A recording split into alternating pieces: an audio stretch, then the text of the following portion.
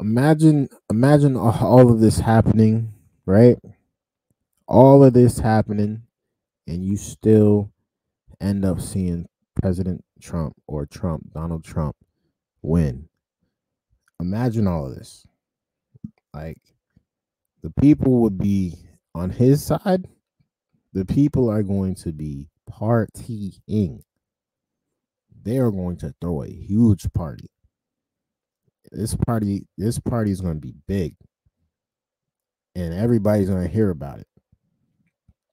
That MAGA party is going to be next level. That's somebody might want to pull up to that.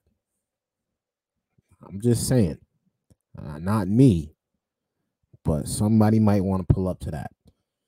This is crazy though. Imagine him still winning after everything they are throwing at him. They're throwing every arsenal in the book to make sure he can't become president again.